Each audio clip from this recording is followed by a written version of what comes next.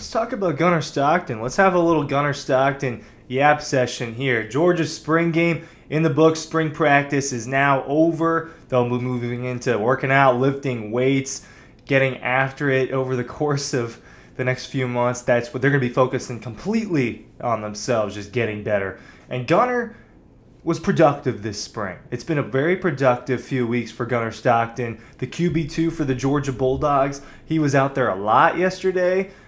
Georgia, and Kirby's talked about this, and he talked about it again after G-Day. They want 4 quarterbacks on the roster, 4 scholarship quarterbacks. Well, they've got 3 now with Ryan Puglisi.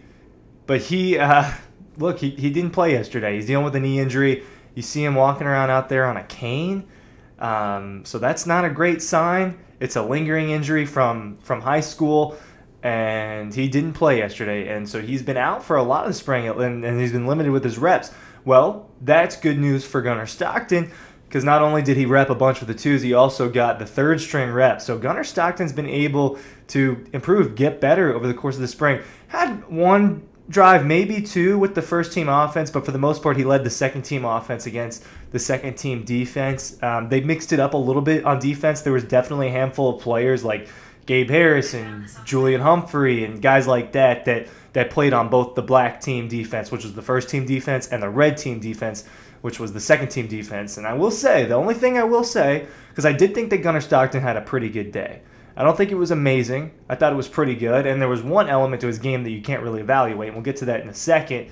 But that is my only note as far as, hey, look, there was KJ Bolden, Ellis Robinson, Chris Cole, Joseph, I can't say it, JAA, number 99, a guy that I think is going to be really good.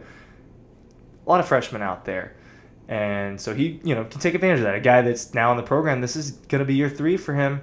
And if Carson Beck gets hurt, he's going to be the one that's inserted into the football game. It will be him that Georgia expects to lead them. It will be a next man up mentality if that is to happen. Ryan Cooley from Dawg Post here, talking about Gunnar Stockton and how he did at G-Day, how his spring has gone. I think that it was good, right? You go out firing with the deep ball to Anthony Evans, and that's a guy that we've seen him connect with in the past. You think back to the Orange Bowl against Florida State. He hit 2 deep balls, right? He connected on 2 of them. I have one thing to say about that, though. I don't think they were good balls. I just thought that both plays, the defender could have picked it off. Like, if they just made a play on the ball, that was the defense's ball. And that's my only thing about that, especially on that first deep ball where he threw it to Anthony Evans. I thought it was a little short. KJ Bolden, I think if KJ Bolden's not a freshman that's only been on campus for a few months now, I think that he at least bats that down, or at least makes a play on that. So that's my only note, and that ends up, feeding into a lot of his production. Between the 2 teams yesterday, right, he ended up being 23 for 37 for 246 yards and a touchdown. All right, got that touchdown. I'm blanking on who his touchdown was to. It was to Sokovie White. Sokovie White, yes. That was another guy, right? That G-Day you get to see a lot of future guys, and it's the same sentiment with Gunnar Stockton. But what are the good things that we saw out of Gunnar Stockton? I think he gets the ball out pretty quick. As far as decision-making goes, I think that even if something wasn't there, making the decision to throw at a player's feet, right, on these quick out routes that they like to do with the running backs, where the running back's lined up next to the quarterback in the gun formation, and they like to shoot them out left and right, quick little halfback screen. There's different terminology for it, whatever you want to call it. It's kind of a little swing route. Even if it wasn't there and that was the first or the second read and the play's kind of blown up, Gunnar knows to just throw it at the guy's feet, make sure that it's not a play that can end up being super detrimental there. So, yes, there were some good signs. I think you definitely saw some good out of Gunnar Stockton.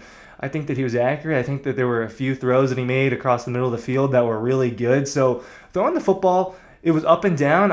He did connect. Look, he connected on the deep balls, and I can't say anything about that. I just didn't think that they were necessarily great. The running aspect is the part that you don't get to see on G-Day. And he only took off a couple times, and He was, stopped after a few yards. The thing about Gunnar Stockton is he is a very good runner of the football, but part of what makes him a good runner is his lack of fear of contact. He's not afraid of it.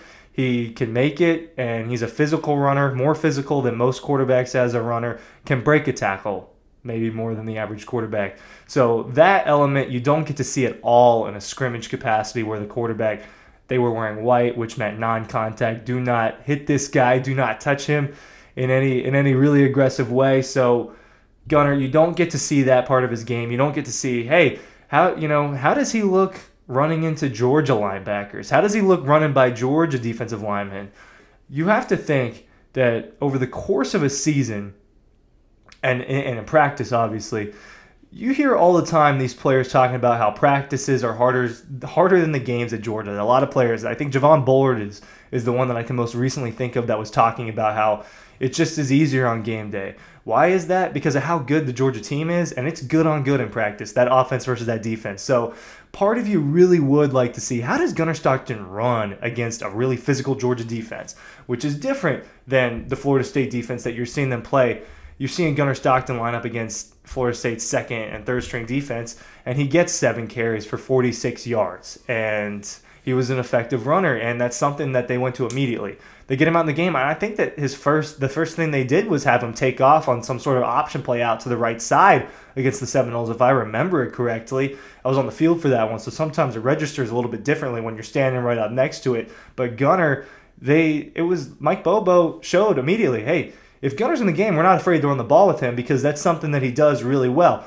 Not part of the game plan for G-Day. You don't get to see the quarterback run. So I wish we could have seen it in that capacity, but we didn't.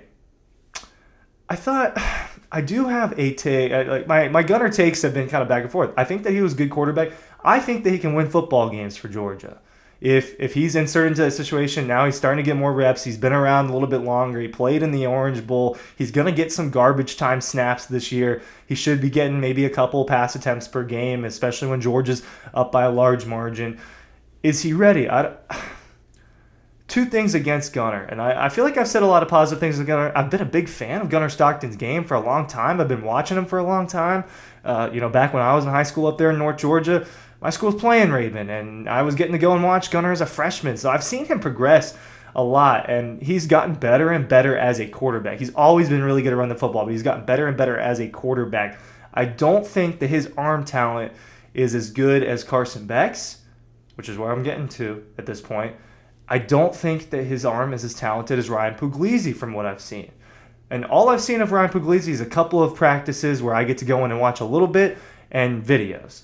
So just off of that little bit, I do think that Ryan Puglisi has more arm talent. I think that he could probably throw the ball a little bit further. I think he can throw it faster. I think he's got more zip on the ball. I think there's more velocity on the football when you watch him throw it. And those are those are like NFL tools that these NFL scouts and you're just looking for a guy that's really, really talented. I think that out of the 3 scholarship quarterbacks, he probably has the least amount of arm talent. I can't speak on how good of a quarterback Ryan Puglisi is yet. I haven't sat down and watched him play high school football. I didn't go up there and watch, and he hasn't been a starter or haven't seen him in a scrimmage. So I don't know how good of a quarterback Ryan Puglisi is. Didn't get to see him. I was disappointed. I really wanted to see what his arm looked like on display against a defense. I wanted to see what his brain was like picking apart a defense, and that is something that I think Gunnar Stockton does a pretty good job of. Every once in a while, and every quarterback does this, especially Carson Beck. He does it a little bit more than I'd like out of my quarterback. If it's me coaching, Carson Beck, I didn't like how many risky balls he threw in that scrimmage. I think there was a couple more than you would want. Gunnar is doing that less and less over time, in my opinion. And you saw that in the Orange Bowl, a couple of those balls. Man, I don't know if you should have thrown that, Gunnar. I didn't feel that way yesterday. I felt like the throws made sense. There wasn't like, oh, I got to look away. I thought that he, put his wide receivers in positions to make plays. And I thought that he made good decisions. And that's always been one of the better parts of his game. But if Ryan Puglisi can do those things too, I don't know. I just think he might have more talent of an arm. And we're going to probably have a real conversation about that quarterback job next year. The 2025 quarterback race, though, Gunnar Stockton is in the lead to be the starter for that. I thought he had a good G-Day showing. little Gunner Stockton Yap session. Make sure you're signing up for our newsletter. I've linked that in the description down below. Just takes a few seconds to be a tapped in Georgia Bulldog fan. So I appreciate your viewership. See you next time.